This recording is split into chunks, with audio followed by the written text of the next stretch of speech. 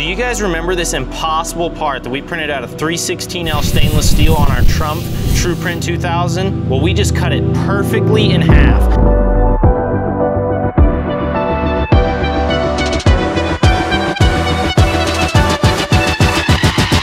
Today, I'm gonna take you guys through exactly how we made this happen on our ONA AB35 wire EDM, and I'm gonna showcase what makes additive manufacturing technology revolutionary.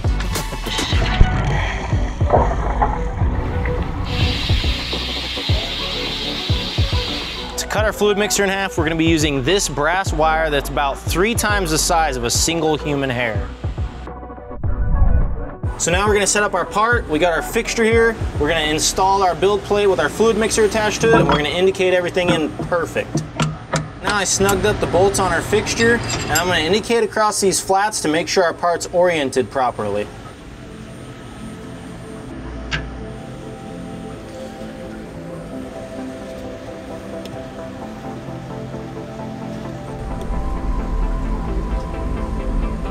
Okay, so now we indicated in these flats, and we're gonna take our indicator out, we're gonna thread our wire, and then we're gonna use that to probe our part and find our origin. And what the wire is gonna do is gonna shoot a stream of water from this top guide down into the lower guide, and then that's gonna guide our 10 thousandths diameter wire from this top guide into the lower guide and back down into the drive rollers underneath. So now to thread our wire, it's super simple. We just go over here to the control, and we're gonna hit auto threading. It's gonna ask us if we wanna raise the door, and we do, so we're gonna hit yes.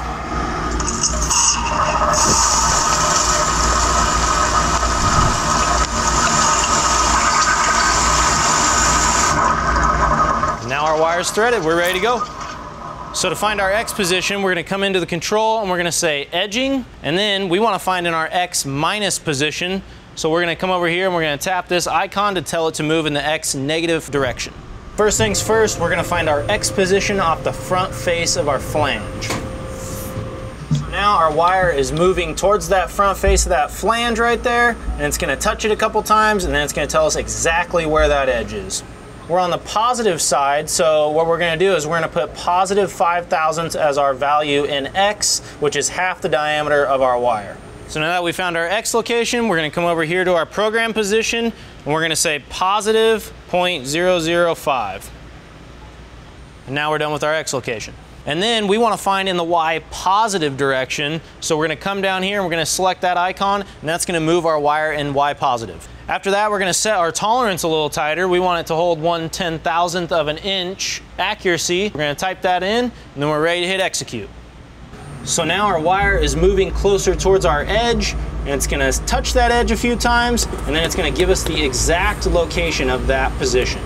So now that we found our Y location in the positive direction, we're gonna come over here and we're gonna select this icon, and that's gonna find our Y position in the negative direction on the other side of our part. We're gonna come around our part, and we're gonna find this edge right here.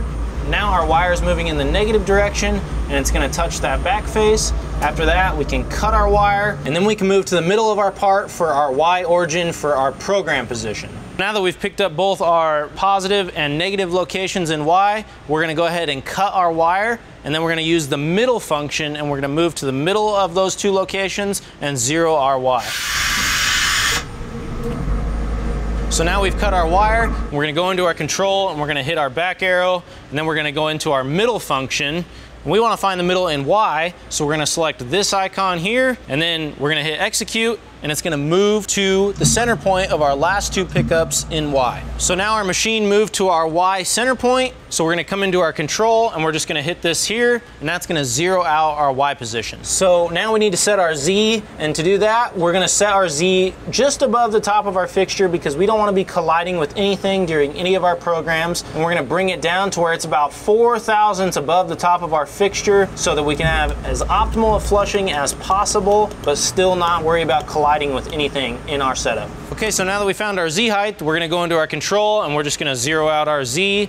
We're gonna come in here, and we're gonna go to MDI, and then we're gonna traverse to 0, which is where our program is going to start from. So we hit our traverse to 0. Now we've successfully found our X, Y, and Z locations, and we've moved our machine into position to start our program. Now we're gonna cut this guy in half, and we're gonna see what's inside. I can't wait.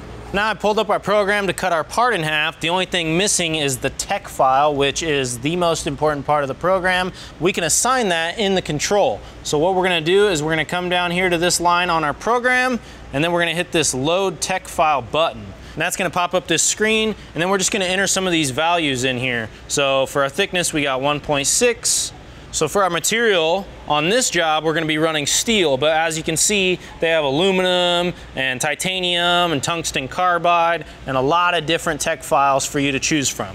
So we're picking steel. After that, we're gonna go into the wire. Same thing with the wire. You got a lot of different options, different sizes, different coatings, things like that. For us, we're doing 10 thousandths diameter brass. So we select that option.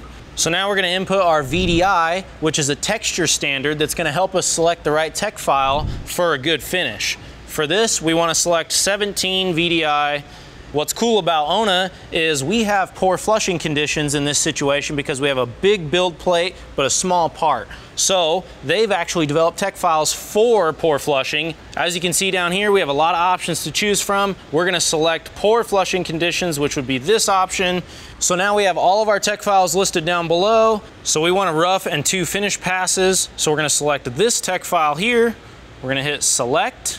And as you can see, it inputted that tech file into our program. So now all we have to do is hit save, and we're ready to run our program. Before we run our program, we can do a couple of checks. We can go in here to execution. One, we can do a graphic simulation. To do that, I go into graphic simulation and I can hit play. As you can see, it's a very difficult program. It's just a straight line. If we go into 2D, you can really see how complex it is because it's just a straight line. If you want to take it one step further, you can actually come down here and you can do a dry run, and that's going to move the machine around and simulate all the movements that will happen during the program, but it won't actually thread the wire and it won't cut the part whatsoever. Now the time has come to cut this bad boy in half. I can't wait. Let's hit go.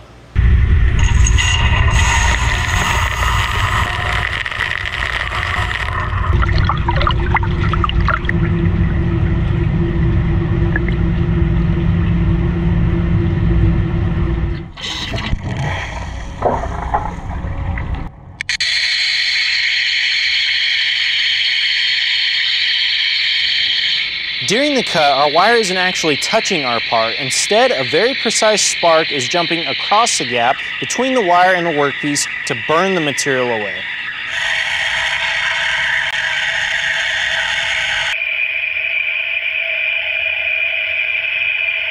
So as you guys can see, our program is running right now. We're actually currently cutting our fluid mixer in half.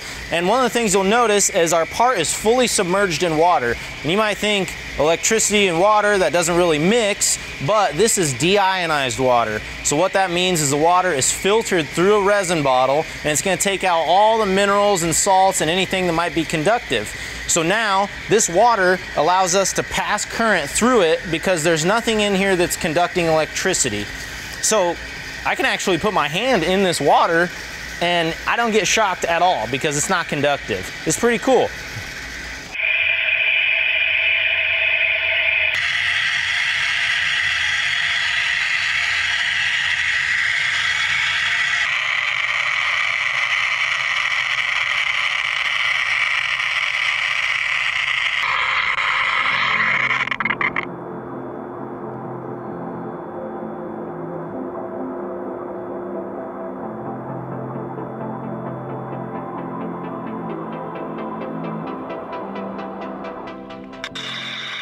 Now we're cutting through the base of our part, leaving a tab at the end so I can easily remove our part when the program is finished.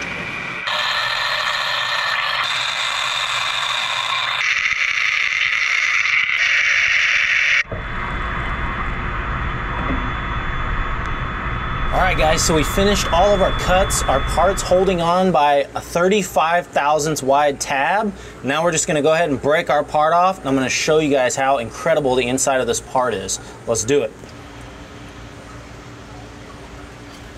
Look at that. Man, that is beautiful. This actually is a perfect visual of how special 3D printing technology is. If you look at this tube specifically, you got a hole that starts right here and it goes through this tube, wraps underneath, and it comes out up here. That is insane. Look at the finish on that. I mean, our Ona AB35 handled that beautifully. We had poor flushing conditions and it handled it like a champ. So if you guys look real close, you might notice that some of our tubes fell out. We got a couple of gaps right here, and we knew that was gonna happen, but you know, we wanted to see what was inside of our part, so we did it anyway, knowing that some of those tubes would fall out. As soon as we printed this part, I wanted to know what the inside looked like, so we cut it in half, and I think it's a perfect example of what makes 3D printing special. I love the combination of EDM and 3D printing. I had a lot of fun cutting this part in half and revealing what's inside. I hope you guys enjoyed it. If you have some really good ideas on what we should do next, please drop them in the comments down below. Also, don't forget to like and subscribe, and we'll see you guys in the next video.